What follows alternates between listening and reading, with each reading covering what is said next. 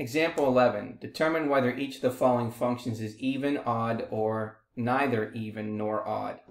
So we're going to look at the even.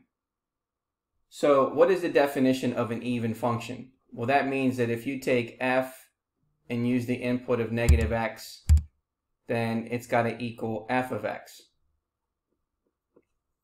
So what that means is that we're going to use negative x and then input that into the function. So it's going to be negative x, we're going to raise it to the 5th power, plus negative x. And we want to see if that's going to equal the function x to the 5th plus x.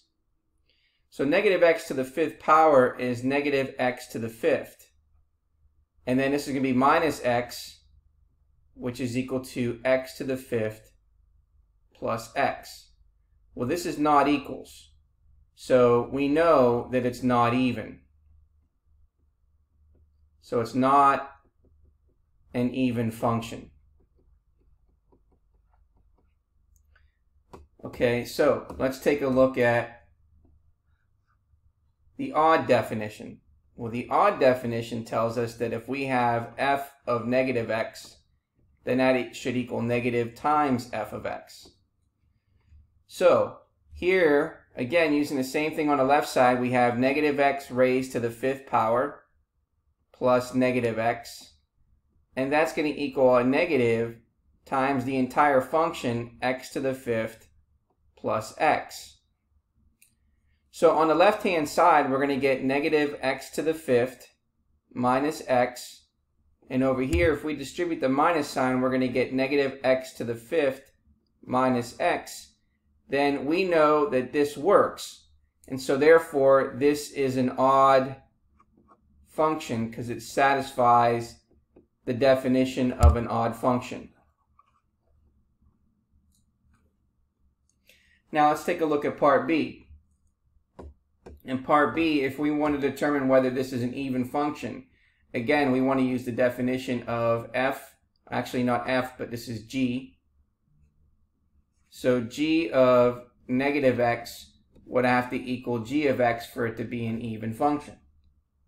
So we have 1 minus negative x to the 4th, which is equal to 1 minus x to the 4th.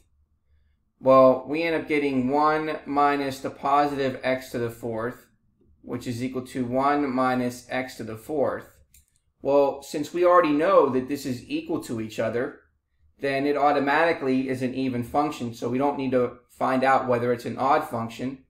So this is an even function.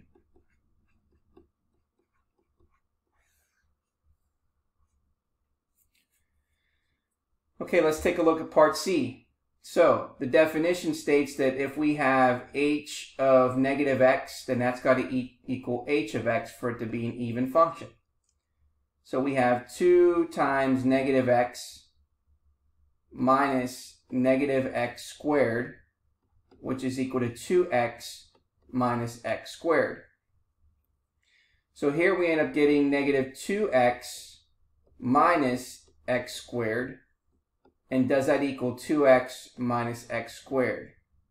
Well, it doesn't equal, so it's not an even function.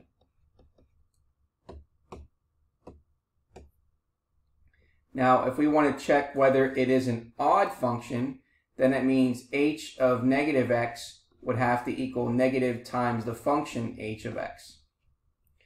So here we have 2 times negative x minus a negative x squared, and we want to see if it's equal to a negative times the entire function 2x minus x squared.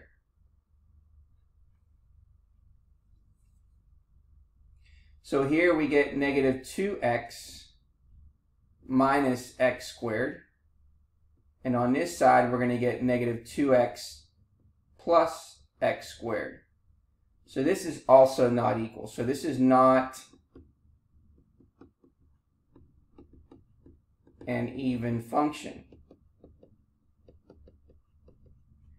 So therefore, for the last one, we can say at the top here that it's neither even nor odd.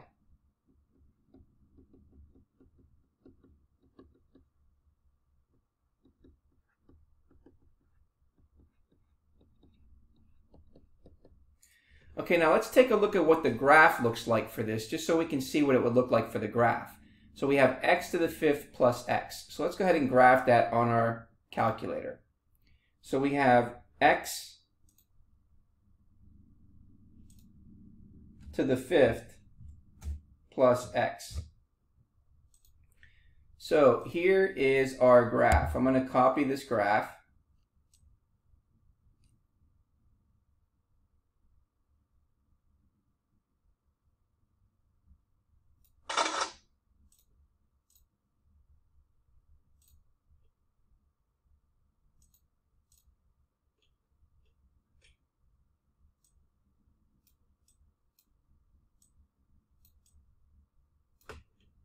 Okay, so this is our first graph. And then let's graph the second graph. 1 minus x to the 4th. So we have 1 minus x. 1 minus x to the 4th.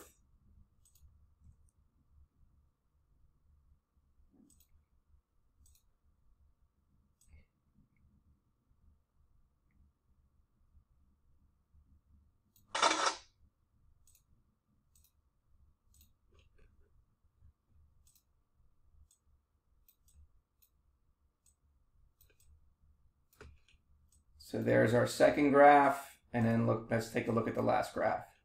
We have 2x minus x squared. So we have 2x minus x squared.